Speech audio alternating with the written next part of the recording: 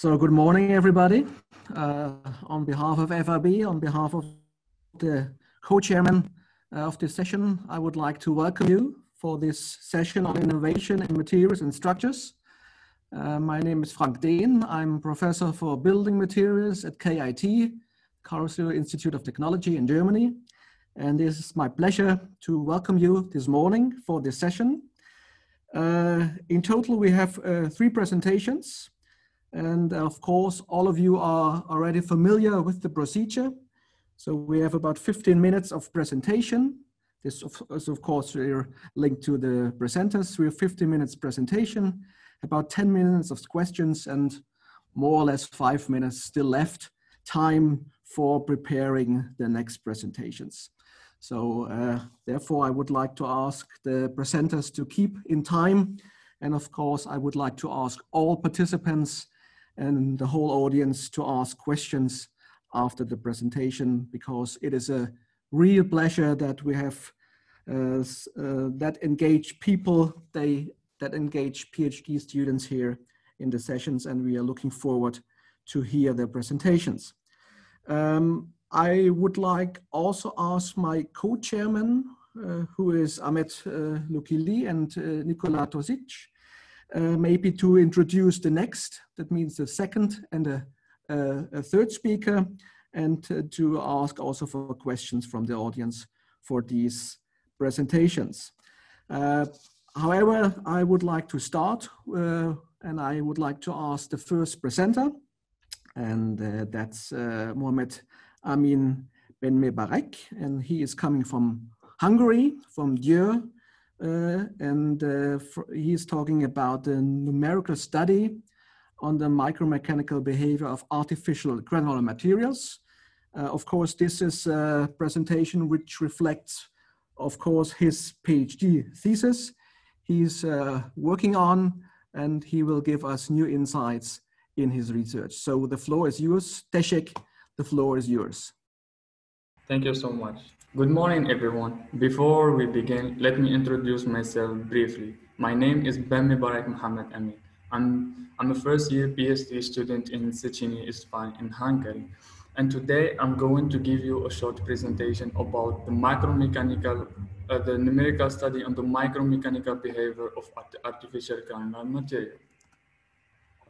My presentation is divided in 5 sections. I'll begin with introduction, where I will go through a general overview about the topic and set the main objective.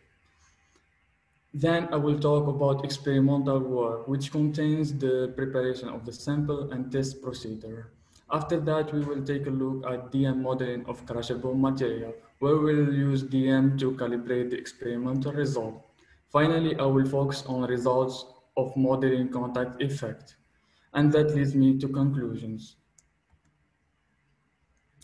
I would like you to know about the strength and breakage mechanism of grain, which nowadays has a huge importance, especially in civil engineering and mineral industry. It is well known that mechanical behavior of granular material in high pressures are hugely affected by grain crushing. The phenomenon of grain crushing results in change in grain size distribution, shape of the grains, ratio of the critical strengths, and the limit void ratio. The strength and crushability of granular assembly depends on the coordination number and location of contact node. A high coordination number is known by its effect of increasing particle strength and of preventing crushing. Such factors of impact in the laboratory experiment are difficult, expensive, and time-consuming. That's why numerical simulations are carried out using DM. So what is DM and how does it work? The discrete element method is a particle scale numerical method for modeling the bulk behavior of granular materials and many geomaterials such as coal, oil, soil, rocks, aggregates, pellets, tablets, and powder. This method has been applied to simulate and analyze flow behavior in wide range of disciplines, including process engineering, mechanical engineering, material science, agricultural engineering, and more. The work concentrates in studying the behavior of the single crushable grain, and the fragmentation pattern under different contact configuration and load position. In this examination, experimental tests and numerical computation are needed. For this purpose, artificial material are taken into consideration for experimental Brazilian tests in order to obtain similar testing results.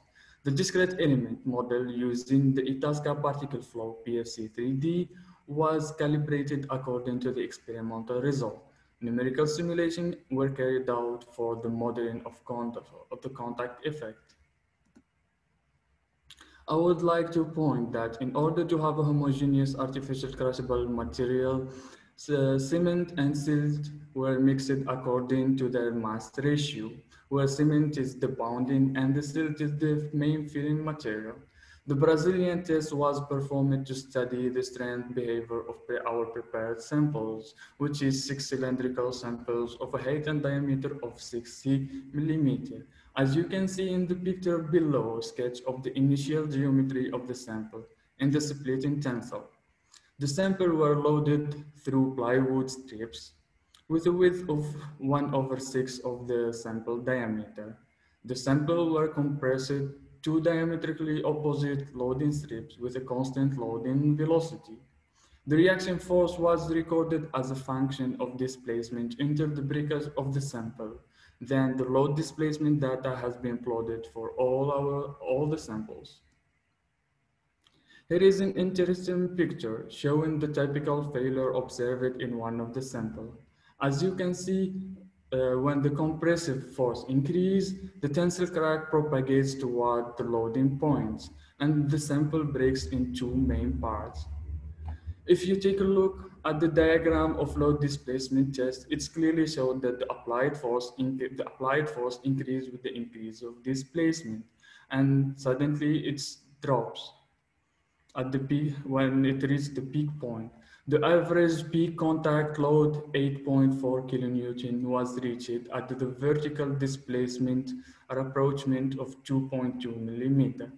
Similar load displacement results were measured for all Brazilian laboratory tests. All numerical simulations were carried out using PFC3D. Our micrograin was built from a large number of micrograins, were associated according to crushable bound, parallel bound properties.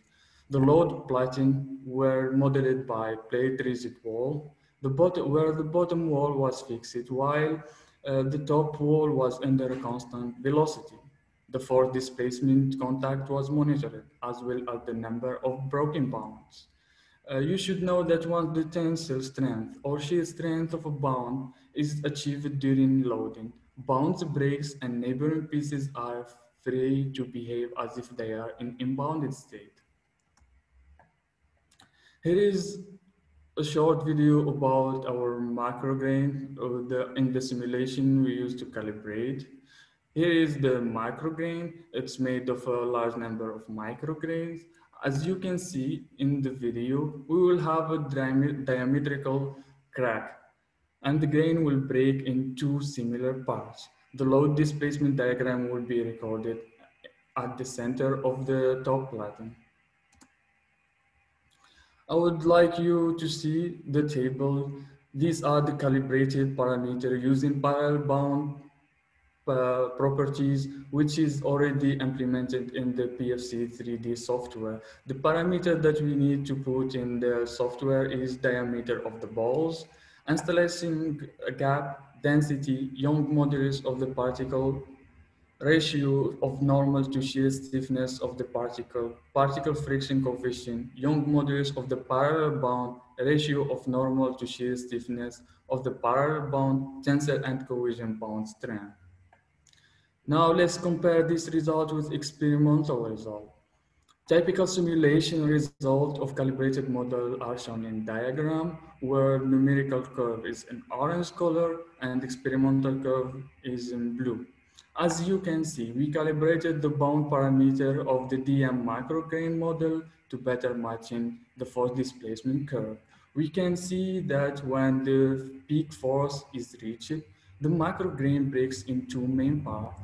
From all of this, we can get that the calibration is in accordance with the experimental result. The behavior of single crushable grain and the fragmentation pattern and the different contact configuration and loading position are studied. To investigate the bond breakers in the crushable micrograin for various coordination number and location of contact points, two models were considered. First, grain plating contact model. Second, we use grain cylinder wall contact model. Now let's move to the second case. As you can see, the four platen were moving together toward the center of the micrograin with the same constant velocity. If you take a look at the micrograin after breakers, you can see that the micrograin breaks into one major piece and a number of smaller fragments. Here is an interesting for displacement diagram which shows more complex post-peak behavior, and that is explained due to several major failures in the micrograin. The highest load measured was 10.2 kilonewton, which we can consider the main peak failure point, with a displacement of 1.45 millimeter on top of the OR. You should note that this displacement is half of total displacement of the top and the bottom wall. Let's take a look at the third case. The top horizontal platen with two inclined platen were all moving together toward the center. As you can see in this part, the fracture pattern showed that the micrograin breaks into three main parts. Now I would like you to take a look at the recording of load displacement, where it indicates that the vertical contact load increases linearly and reach a pre-peak value of 9.5 kilonewton at a vertical displacement of 1 millimeter, then continues to increase until the peak value of 11.4 with a loading displacement of 1.27 millimeter. Note that the displacement is smaller than the calibrated case because all the platen are moving, while in the first case it was only the top one. Now, let us consider another model. In order to examine the contact properties on grain assembly near to reality, as you can see, cylindrical rigid wall set around the crushable micrograin where the load was set from the rigid wall to the micrograin. It's clearly shown that different boundary conditions were studied and investigated like the previous model. The plot of the fracture pattern at the peak load of the grain cylinder contact model is similar to the cases of grade platen contact model, where both shows cracks in the micrograin and the breakage mechanism is nearly a sudden drop. If we take a look at the next slide, you can see that I summarized the essential results of all cases in this table, where I mentioned peak load, displacement at peak point, and number of fragments. If you take a look at the peak load row, it's clearly shown that there is a change in the load depending on each case. As a general conclusion from the previous table results, we can say that the boundary condition can have a huge effect on the peak loading and the fracture pattern.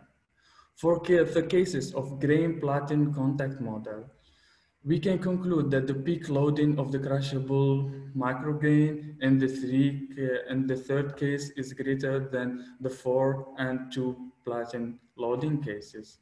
This greater load can be explained because of the micrograin, which breaks to 3 major fragments and implies more breakers inside the micrograin in comparison to other cases, and thus leads to a greater loading breakage.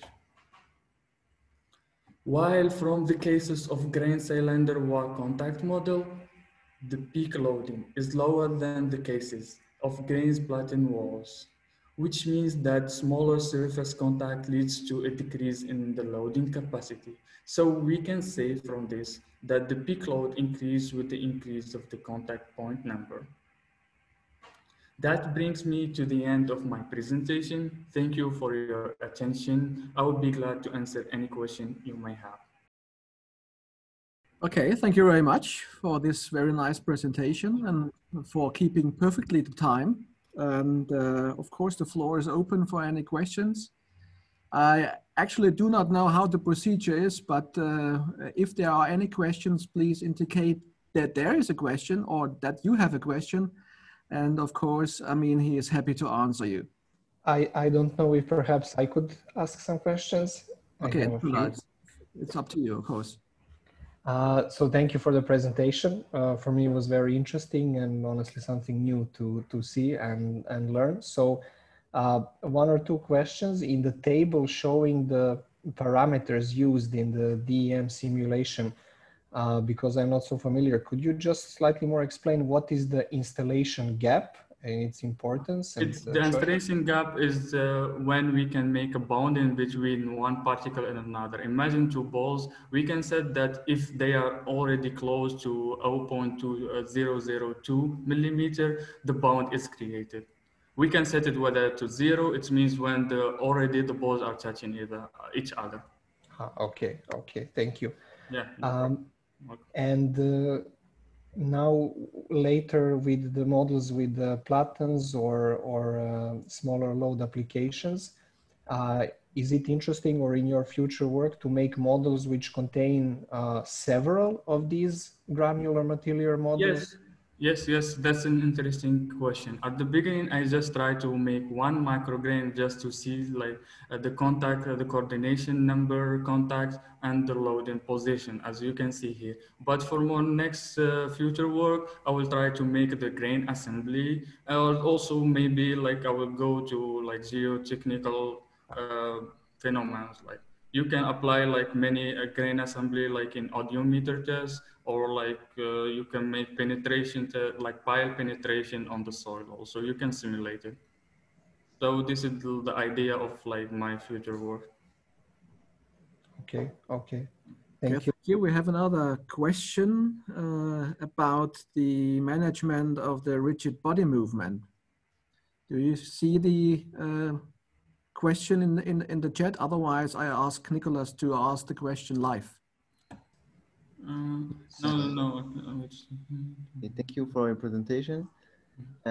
For example, at this slide, you have at the GCCM2 some particle around the.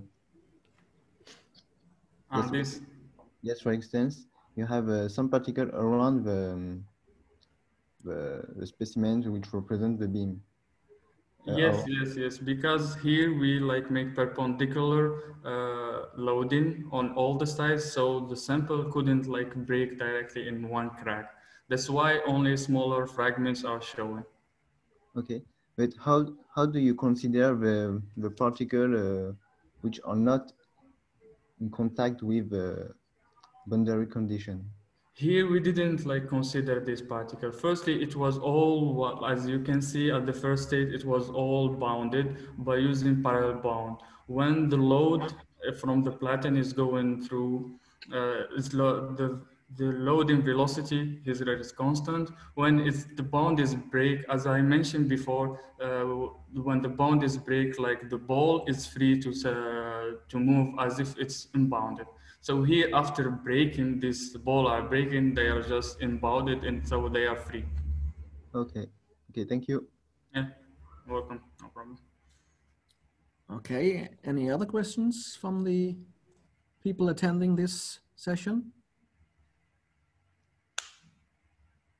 Maybe I have a question. It's also related in a little bit to the question asked by Dr. Tosic. It's on slide number 9. Maybe you can go back to this table here.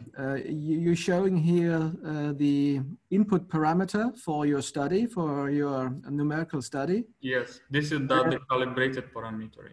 Yes, and you also in this table, you indicating the modulus of elasticity, Young's modulus of the particle, but Yeah. I can't see any value for it. Which value have you preset for your study? Was there a variation, or have you selected one specific value for the modulus of elasticity? Because I Here can for the imagine. modulus, yeah, here I got the question, thank you. Here for the modulus of elasticity is directly calculating the stiffness of our particle. So here, since we have the same diameter of all the particles, it's not changing. While if we use different sizes of balls, it can be changed.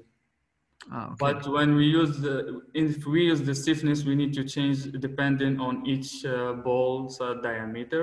But since you are using here Young modulus, is directly calculated by depending on the diameter.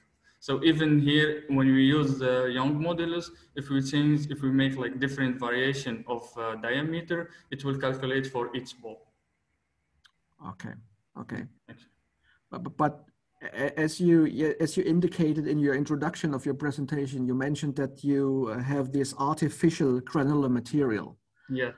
So that means the properties of the granular material of the balls, as you said, has always the same property from an elastic point of view, and that's from a deformation point of view. So my question is, normally in like simulation, it's not always exactly the value of the reality. That's why we use like just the calibration in the end, just to have the same loading curves. So from the loading curves, we can like simulate the same. But in the software, I don't think it will be almost the same. It's just a calibration. That's why it's just a calibration. Okay, but how about the transferability to natural material with heterogeneous properties? For the natural material, I think it's sometimes harder because you don't know like the diameter of all parameters. For, as I mentioned before, you don't know the all diameter of all the balls, so you can have like a void inside and a lot of whether big particle or small. And also you can simulate it, but also it's hard to calibrate. Because as you can see, if we make like a crashing for a sand or a rock, each time it's not given like the same loading displacement curve. That's why here we use the homogeneous artificial material to have similar resulting. Because here when we make like 6 samples, all the 6 samples in the Brazilian test gave almost the same curve. But if we use non-homogeneous material like rock, we cannot simulate it exactly because its result will be different. It can be higher in one smaller load, can go so high and lower in other different samples. Okay, thank you. Yeah. Any further questions?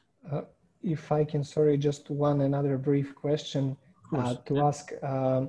So if I understood this properly, this is a 2D model that is represented? No, it's a 3D model. So it's a sphere, right? Or no, it's cylinder. It's a cylinder. Okay. Yeah, cylinder. Yeah. But it's just this here where you can see just like there to better see the crack. Okay, and in the future work of like several of these granular materials, is it the idea to make with like spherical particles? Yes. Whether we can make by spherical or also there is option to make almost the same same design of same shape of reality.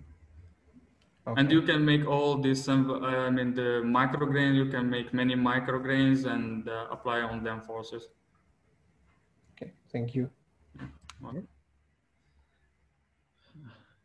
Any further questions? Maybe the last one from my side, maybe a provocative question. What is the benefit of your study for the concrete community for FIB? Yes, as I mentioned before, when I said like experimental tests sometimes can be hard, expensive, and time consuming. here we can like make simulation before we apply any test. As you can see here, I just made like a simple one, like the diameter compression, and I could know after to make simulation, I could know that if I make other tests like the 4-platen or the 3-platen wall, if I make compression, I can like expect the cracking. So here we win time and also less samples we made. I mean, we could make all the Brazilian test condition of a contact point and the loading condition on the experimental.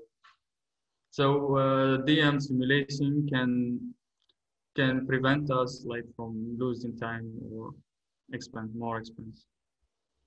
Okay, thank you.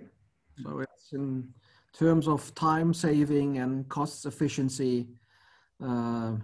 Yeah, that would be the benefit of your study. Okay. Yeah, and also if there is an idea, you can first try it here. If you get a good result, you can apply it on like experimental. Okay. Good. So we're a little bit ahead of the schedule, about 2 minutes. Nevertheless, if there's no further question, I would like to thank again you, Amine, for your presentation. It was very nice.